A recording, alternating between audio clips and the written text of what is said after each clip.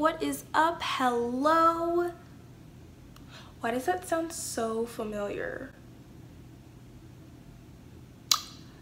Anyway, my name is Sarah. Welcome back to The Literary Life. So today I thought I would take you guys through the books that I have read recently, my recent reads, if you will. So in the month of May, I read Eliza and Her Monsters by Francesca Zappia. It's about 18-year-old Eliza Merck, who online is known as Lady Constellation. She is the anonymous creator of Monstrous Sea, a super popular web comic. A new boy shows up at her school and he happens to really love Monstrous Sea, and he kind of tempts her to live her life more extravagantly and offline because she's very well delved into her online life and not really social. She's kind of shy. And then bit by bit, all the things that she's kind of worked for start to crumble as a result of him. And yeah, I gave this 4 out of 5 stars because I actually really liked it, but there were just a few things that made me like, huh, that's you know, One thing is, I wish Francesca Zappia spent either much more time building the background characters or no time at all, because what I noticed is that she'd give us a tidbit of information on the background characters and then she wouldn't update it at all, and then the book just kind of ended and I was like, why did you do that to me? Also, something I noticed is that Eliza was kind of disrespectful to her parents. Was that just me? Like, all the people that have read this book, let me know, because I just felt like if I did or said half of the things that Eliza does in this book, my parents would have backhanded me so quick. Like, none of that. Overall though, the book was really well written. I sped through it. It was addicting. It was good. And I think it ended okay. I'm not too happy with the ending either. I just felt like certain characters caused other characters to do things. I'm trying to keep these spoiler free, but if you've read the book, I feel like you'll know what I'm talking about. So in June, I read the first book of the Grisha trilogy, which is Shadow and Bone by Leigh Bardugo. People weren't joking when they said that compared to Six of Crows, the Grisha trilogy is like literally nothing. It's nothing. This book follows the orphaned Elena Starkov as she is taken in by the Darkling to be his sort of protege because they believe that she is the Sun Summoner, which is kind of like the only person that can destroy the Fold, which is like this dark area in the middle of the sea that just is filled with these crazy monsters with like teeth and stuff. I don't know. This book, just like its title, was extremely basic. It was just nothing new, nothing special. Everything was just kind of like your regular, everyday, chosen one book. Like, it's literally called Shadow and Bone, which are like the top 2 most used words in the entire young adult titles dictionary, and it very much lived up to its basic name because nothing was new. It was all just the characters were just like boring, and the protagonist, mostly, she was so boring. I don't even, what did she even do? Like, actually, what did she do? I don't remember it. I don't remember that book at all for the most part, except the beginning and the ending. All the middle stuff, I don't remember. I ended up giving this book 2 stars because I literally just couldn't be bothered. I'm gonna stick to, you know, Six of Crows Crooked Kingdom, but I appreciate the offer from Miss Leigh Bardugo. I'm just not gonna take it. The next book I read in the month of June is Eliza and Her... The next book I read in the month of June is Girl Made of Stars by Ashley Herring Blake.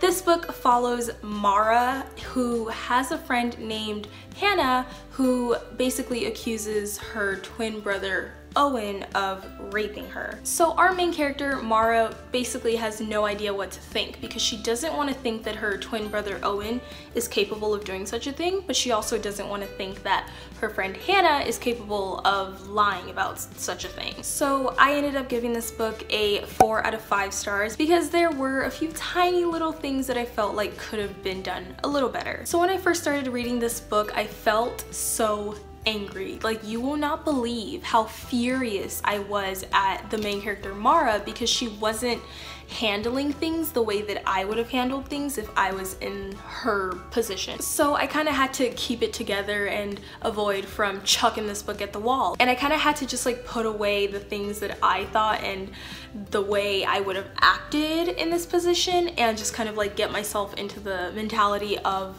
the character and put aside my own thoughts for a little while, and I'm glad I did. My only major note is that I do wish that this book was told in multiple points of view.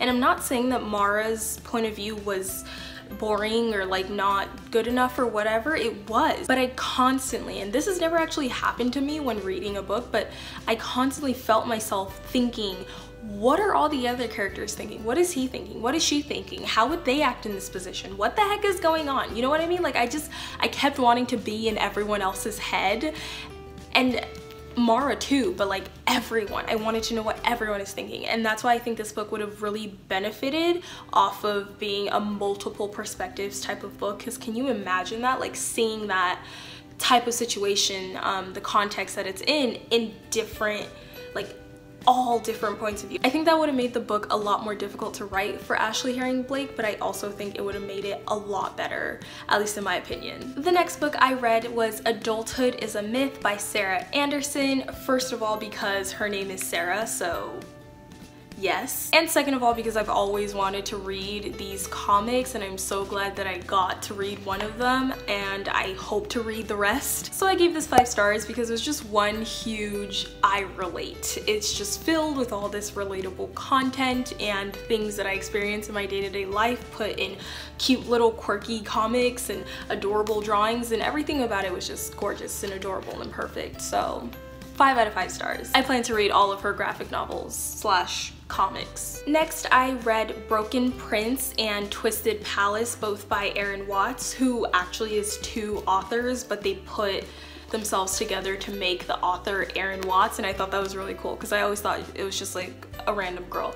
Anyway, this is the second and the third book in the Royal series that I'm so obsessed with right now. Overall, these read like the best telenovelas ever because people were dying and then people were cheating and fights were happening, and I was into it. It's so trashy in the best way possible, I promise. Then I read Fatal Throne, The Wives of Henry VIII Tell All. This book follows the wives of Henry VIII, and it's basically telling their life stories in the perspective of themselves. What really intrigued me about this one is that a different author writes every single perspective, and I really liked it. I like how they still kind of were able to connect. It didn't feel disconnected. It was edited really well, obviously. It took me about 2 pages to fall in love with this book, and then I just marathoned all the way through. My favorite queens were Catherine of Aragon and Anne Boleyn, because they had a language aspect to their stories. Catherine of Aragon had Spanish and Anne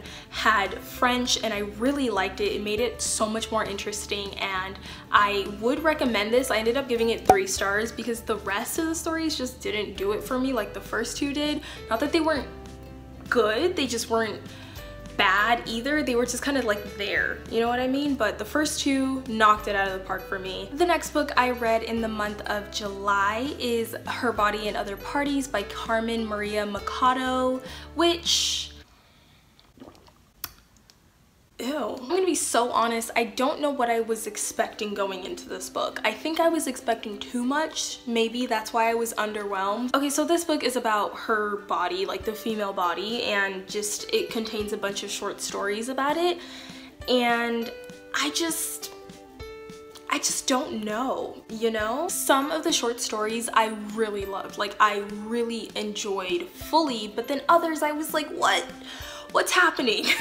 What's actually going on here? I literally had to skip the entire Law and Order one because I just didn't understand what's going on. I've never watched the show. Like, I was so confused. She didn't put much context in most of the little paragraph thing, so I was just like, what's happening? Like what's actually going on? Also, something to note is that I just felt like there was too much sex in this. I don't know, it was just like, can you say that? Yeah, I'm saying that because it was like, why? Like, what? I don't know, it was just okay. That's why I gave it 3 stars. It was okay. It was okay. The next book I read is My Sister the Serial Killer by Oyinkan Braithwaite. I hope I said her name right. This book is basically about a Nigerian woman whose younger sister just has this inconvenient tendency to kill her boyfriends.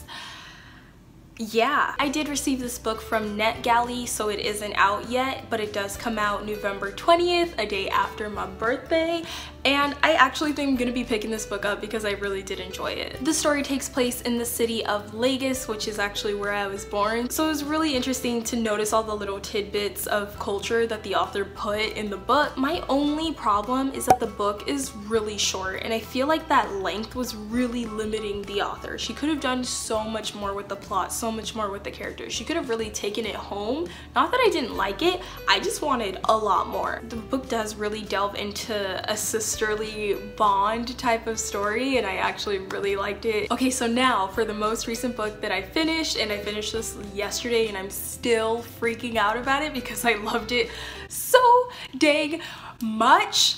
Oh, that is Warcross by Marie Lu. I picked this up on a whim. I just had it lying around from books I got from the library, and I just picked it up. I was like, yeah, let me read it. It's probably about like virtual reality, gaming, worlds, whatever. That's what I thought this book was about, and that's what I want you to also know about this book. Go into it knowing very little. Go into it knowing it's about virtual reality, worlds, gaming, whatever, because that was enough. I ate this book up. I literally had to stay up till 4 a.m. to finish it because my body would physically not let me go to sleep because I literally had to finish the book. Like it was not up for debate. I had to finish the book, and I'm happy I did because I'm in love with this book, and I haven't felt this giddy and this happy about a book since Six of Crows and The Female of the Species. This is definitely right up there on my favorites list. I am so in love with this book. I love it so much. Oh my god. It's kind of like Marie Lu took the chosen one trope and she like turned it upside down on its head,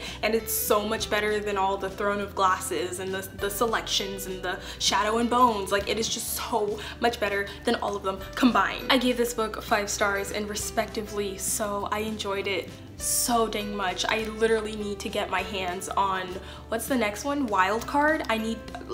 Give it to me. And I want to keep this review spoiler free, so I'm just gonna say that those who have read the book, you'll know what I mean when I say this next thing. The only thing that made me kind of go like,